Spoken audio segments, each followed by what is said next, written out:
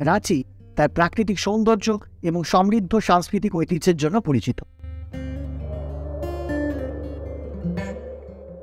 শহরটি সবুজ বনে ঘেরা এবং বেশ কয়েকটি জলপ্রপাতের আবাসস্থল, যা এটিকে পর্যটক এবং প্রকৃতিপ্রেমীদের কাছে একটি জনপ্রিয় গন্তব্যে পরিণত করেছে। আজকের ভিডিওতে শেয়ার করব শীতকালে আমাদের দুদিনের রাঁচি ভ্রমণের কাহিনী। আমি আজকের গল্পের ভাষ্যকার শুভদীপ, আর আমার সাথে রয়েছে আমার স্ত্রী অর্পিতা। আমাদের সাথে চলুন ঘুরে নেবেন রাঁচি।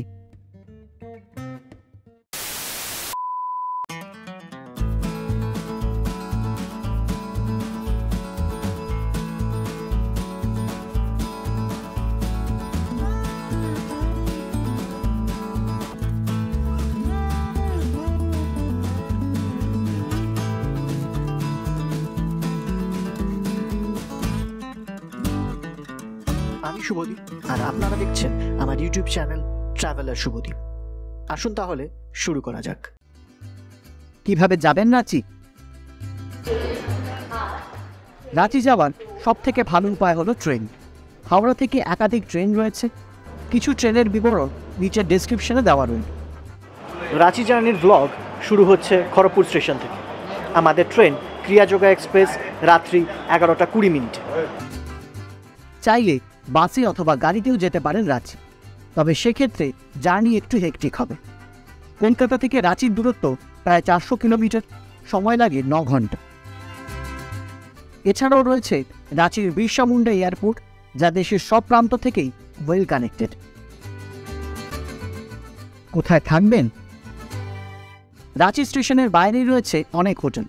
নিজেদের বাজেট ও চয়েস অনুযায়ী যে কোনো হোটেলে থাকতে পারেন।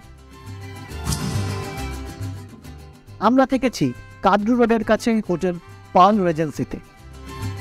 স্টেশন থেকে 1.5 কিলোমিটারের মধ্যে সুন্দর ছিমছাম হোটেল। কাছেই রয়েছে বাজার, অটো স্ট্যান্ড, আর রয়েছে হোটেলের নিজস্ব পার্কিং স্পেস। হোটেলের রুম ট্যুর পরে দেখাচ্ছি। আপাতত আগে দেখে নিই রাঁচি এলে কোথায় ঘুরবেন আর কিভাবে ঘুরবেন। কোথায় ঘুরবেন? রাঁচি ভ্রমণকে মোটামুটি 2 দিনে ভাগ করে আমরা প্রথম দিন কভার করবার চেষ্টা করব রাঁচির গুরুত্বপূর্ণ ফলসগুলি। হোটেলে চেক ইন করে ব্রেকফাস্ট সেরে নিলাম ধোসা দিন।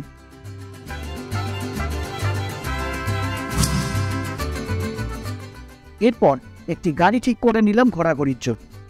গাড়ির ডিটেলস নিচে ডেসক্রিপশনে পেয়ে যাবেন। এছাড়াও অপশন হিসেবে রয়েছে ওলা বা উবের, সেটাও ট্রাই করে দেখতে পারেন। প্রথম দিনে কোথায় কোথায় ঘুরবে? প্রথমেই চলেছি হুড্রু ফলসের উদ্দেশ্যে। রাঁচি থেকে দূরত্ব প্রায় 45 কিলোমিটার, সময় লাগে প্রায় 1.5 ঘন্টা। ছোটনাগপুর মালভূমির একদম শেষ প্রান্তে পাহাড়ে মোড়া সুন্দর প্রেক্ষাপটে সুবর্ণরেখা নদী ঝাঁপিয়ে পড়েছে প্রায় 98 মিটার উচ্চতা থেকে। এটি রাঁচির উচ্চতম জলপ্রপাত।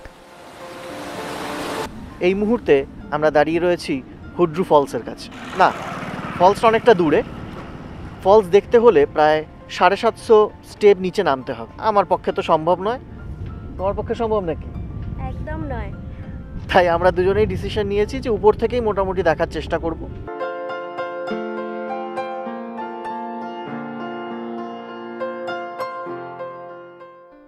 সারা বছরই এখানে কম বেশি পর্যটকদের ভিড় থাকেই, তবে শীতের সময় শুরু হয় পিকনিকের চাহিদা। পরিবেশের ক্ষতি না করে চাইলে এখানে পিকনিকের জন্যও আসতে পারেন। এবার যাব সীতা ফলস। হুড্রু ফলস থেকে 25 কিলোমিটার দূরে কাঞ্চি আর রাঘু নদীর সংযোগস্থানে তৈরি হয়েছে এই জলপ্রপাত।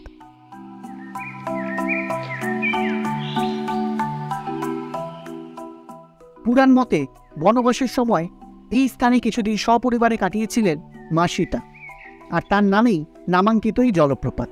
হুড্রু ফলসের পরে আমরা এখন এসেছি সীতা ফলস। রাধু নদীর উপরে তৈরি হয়েছে এই 140 ফুট উচ্চতা বিশিষ্ট ঝর্ণা বা জলপ্রপাতটি। আসুন এই রাস্তা ধরে নিচে নেমে গিয়ে দেখে আসি এই ঝর্ণা। পাহাড় আর ঘন অরণ্যে ঘেরা পরিবেশের মাঝে এই জলপ্রপাত আপনার মন ভরিয়ে দিতে বাধ্য।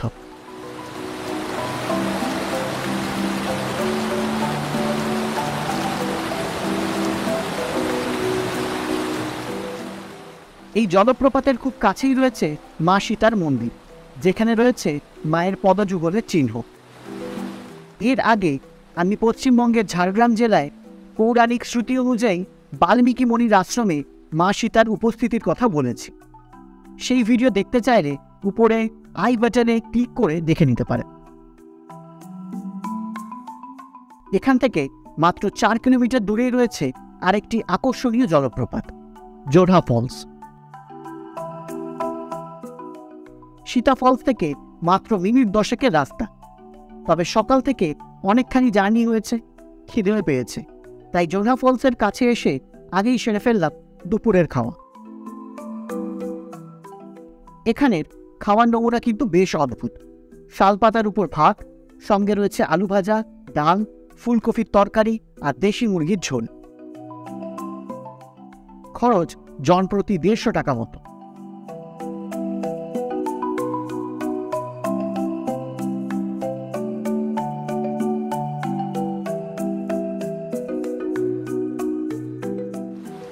এই জলপ্রপাতের কাছেই রয়েছে গৌতম পাহাড়ের চূড়ায় গৌতম বুদ্ধের মন্দির। প্রতি মঙ্গল ও শনিবারে এখানে মেলার আয়োজন হয়, তাই সুযোগ বুঝে সেই সময় আসতে পারলে এই জায়গাটি বেশ অন্যরকমভাবে উপভোগ করতে পারবেন।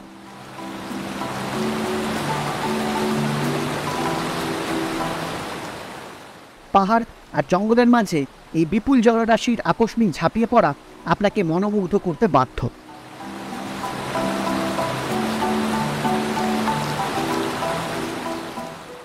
তবে সতর্ক বার্তা হিসাবে একটা বিষয় না বললেই নয়, তা হলো এই জলপ্রপাতগুলি দেখার জন্য ব্যবহৃত সিঁড়িগুলির কোনোটাই বয়স্কদের জন্য উপযোগী নয়। তাই গ্রুপে এমন কেউ থাকলে অবশ্যই খেয়াল রাখবেন। এছাড়া জলপ্রপাতগুলি দেখে স্নানের ইচ্ছে জাগলেও সেই লোভ সম্বরণ করাই বাঞ্ছনীয়, কারণ বিগত দিনে বেশ মর্মান্তিক কিছু দুর্ঘটনার সাক্ষী থেকেছে এই জলপ্রপাতগুলি।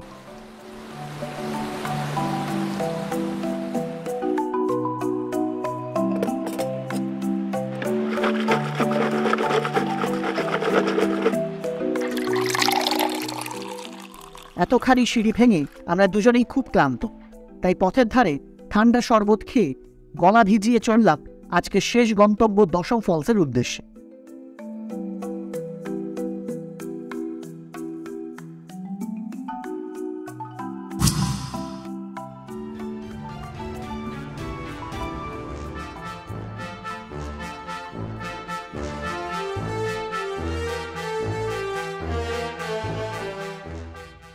দশম কথাটির উৎপত্তি হয়েছে দা আর সং থেকে। স্থানীয় মুন্ডারি ভাষায় যার অর্থ জল এবং বর্ষণ করা বা ঢালা। অপভ্রংশের ফলেই এই দাসাংই দশম হয়েছে।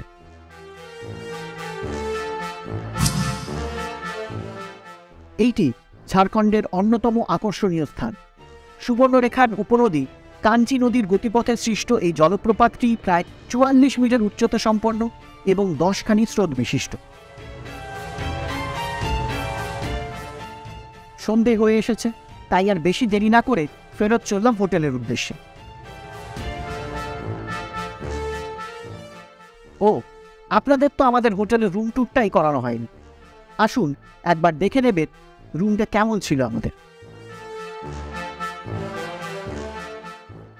আমরা নিয়েছিলাম স্ট্যান্ডার্ড রুম। দুদিনের জন্য ট্যাক্স সহ খরচ পড়েছিল মোট 3542 টাকা। বেশ সুন্দর গোছানো রুম। তবে রুম অ্যাভেলেবেল থাকা সত্ত্বেও আর্লি চেক ইনের জন্য অতিরিক্ত খরচা পড়েছিল, যা সত্যি বেশ বেদনাদায়ক। এইভাবে অতিরিক্ত চার্জ করার ক্ষেত্রে গোয়াই বিভো বা মেক মাই ট্রিপের ন্যায় অনলাইন পোর্টালগুলিকেও সচেতন হতে হবে। আমাদের মতো এই একই হোটেলে রুম বুক করতে চাইলে নিচের ডেসক্রিপশনে লিঙ্ক রয়েছে, সেখান থেকে তা করতে পারে।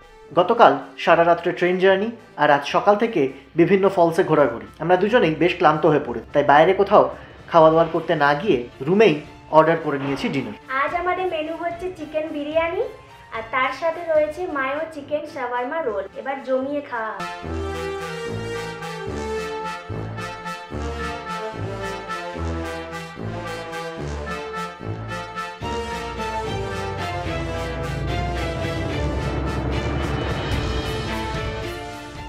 তাহলে আজকের মতন ব্লগটা এখানেই শেষ করছি, দেখা হচ্ছে কাল সকালে।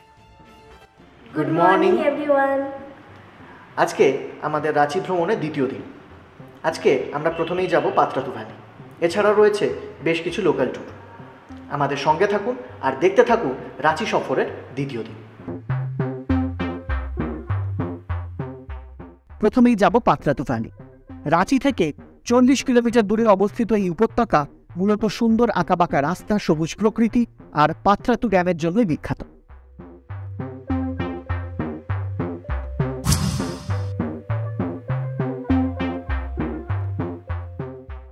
প্রাকৃতিক সৌন্দর্যের কারণে একে মানালি অফ ঝাড়খণ্ড বলা হয়।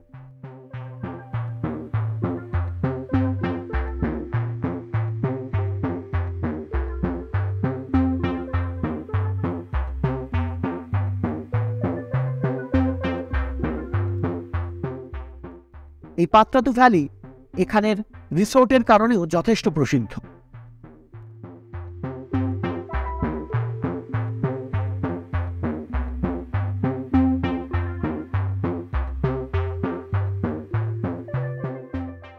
সুন্দর সাজানো গোছানো পরিবেশে রয়েছে ছোটদের পার্ক, কিছু দোকান আর অন্যতম আকর্ষণ বোটিং।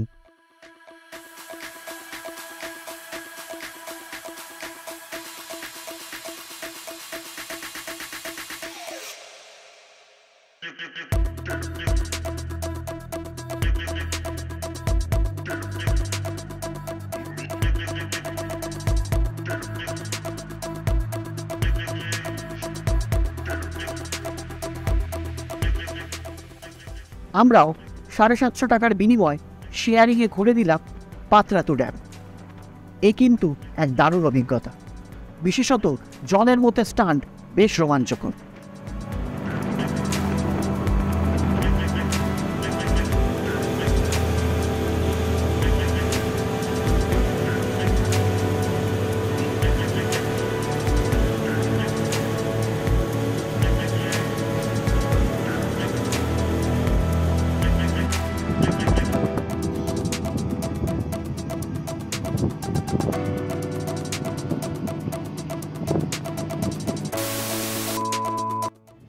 বোটিং করলাম।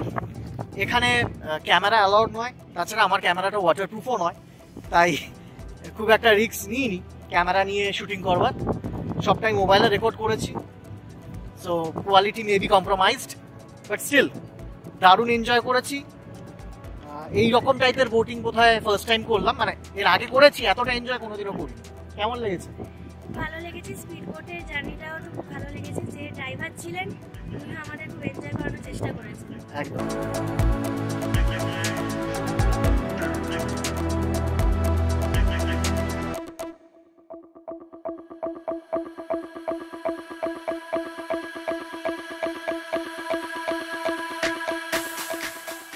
আরো খানিকক্ষণ এখানে কাটিয়ে বেরোলাম ভগবান বিশ্ব বায়োলজিক্যাল পার্কের উদ্দেশ্যে।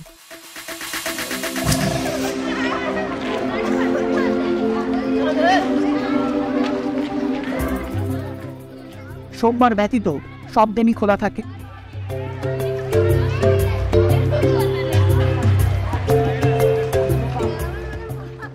জল প্রতি টিকিটের মূল্য 40 টাকা দিয়ে ভিতরে প্রবেশ করুন। মোট 104 হেক্টর জমির উপর নির্মিত এই বায়োলজিক্যাল পার্ক। সবুজ প্রকৃতির মাঝে রয়েছে অনেক রকমের পশু পাখি ও হাজারো অন্যান্য প্রাণী। খাঁচাবন্দি হলেও বাকি পার্কের থেকে এখানে জীবজন্তু কিন্তু বেশ অন্যরকম। মনে হবে এরা বোধহয় আপন প্রাকৃতিক জগতেই বিরাজমান। আমরা দেখলাম ময়ূর, emu, ostrich, fishing cat, royal Bengal tiger, lion, আরো কত কি। ছোট বাচ্চাদের জন্য খুবই আনন্দদায়ক হবে এই পার্কের ট্যুর, তাই সাথে ছোট ছেলেমেয়ে থাকলে ভুলেও মিস করবেন না এই পার্ক।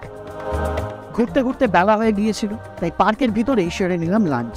নিয়েছিলাম ছোলে ভাটুরে আর এগ চাউমিন। এবার যাব টাগোর হিল।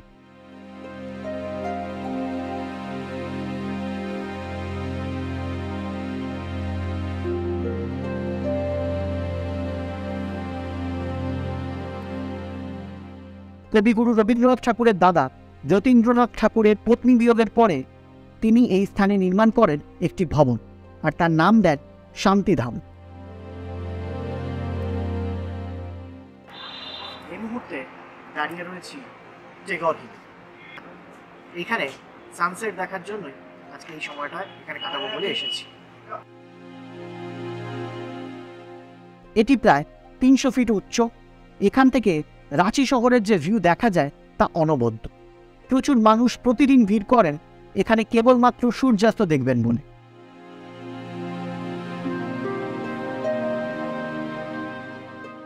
এখানে রয়েছে আরেকটি স্মৃতিস্তম্ভ যার নাম ব্রহ্মস্থন। দিনের শেষে এখানে নিশ্চিন্তে বসে সাক্ষী থাকুন দিগন্তে সূর্যের ঢলে পড়ার দৃশ্যের। ঘড়িতে এখন সময় রাত্রি 9:30। আমাদের ফেরত যাবার ট্রেন ক্রিয়াযোগা এক্সপ্রেস রাত্রি 10:15 রাঁচি থেকে। আমাদের রাতের ডিনার হয়ে গেছে, হোটেল থেকে বেরোবো এখন স্টেশনের উদ্দেশ্যে। আমাদের দুদিনের এই ঝটিকা সফর এখানেই শেষ করছি। আমাদের ভিডিও কেমন লেগেছে জানাতে ভুলবেন, আর যদি ভালো লেগে থাকে তাহলে অবশ্যই লাইক করুন, শেয়ার করুন, আর আমাদের চ্যানেলটি সাবস্ক্রাইব করে নিন। আপনারা অনেকেই আমার ভিডিও দেখেন অথচ চ্যানেলটা সাবস্ক্রাইব করেন, তাই প্রত্যেকের কাছে রিকোয়েস্ট করব প্লিজ চ্যানেলটা সাবস্ক্রাইব করে পাশে থাকা বেল আইকনটা টিপে দেবেন, তাহলে আমি উৎসাহিত হব। চলুন তাহলে আজকের মতন ভ্লগ এখানেই শেষ করছি। দেখা হবে আবার কোনো নতুন ডেস্টিনেশন। ততক্ষণ ভালো থাকবেন, সুস্থ থাকবেন। সীতা ফলস ঘুরে আসার পর চুলের অবস্থা দেখে বুঝতে পারছেন কি মারাত্মক।